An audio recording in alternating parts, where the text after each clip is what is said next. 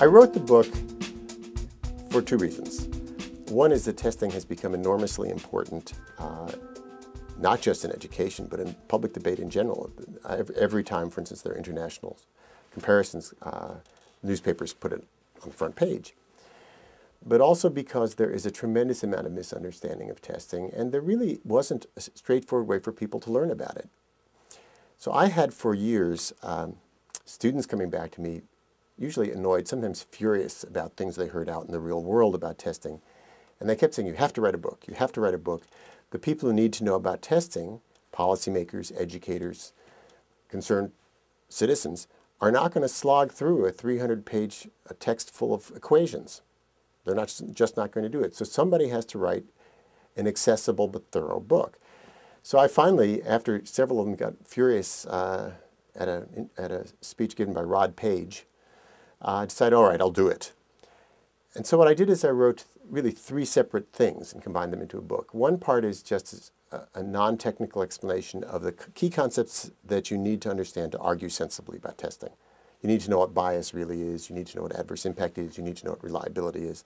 So there's a chunk of the book that simply explains that in concrete terms. There's a small part of the book that asks what test scores, at least the ones we can trust, really tell us about American kids, because there is a widespread misinterpretation of things like the national assessment or international comparisons.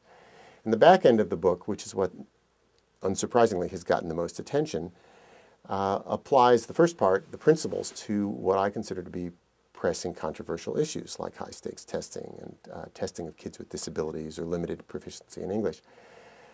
Surprisingly, I expected that the book would be trashed by educational conservatives because it does say really unkind things about test-based accountability as we currently do it and about No Child Left Behind.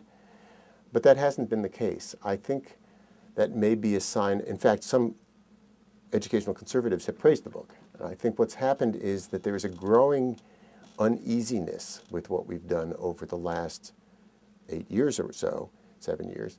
And while people don't agree on what we should do differently, there's, I think, a growing awareness that we've got to change something. But my hope is that the book will just contribute in some small way to a more intelligent debate about testing, and the people who want to know how to participate in that argument and those arguments will have a tool that will let them do that.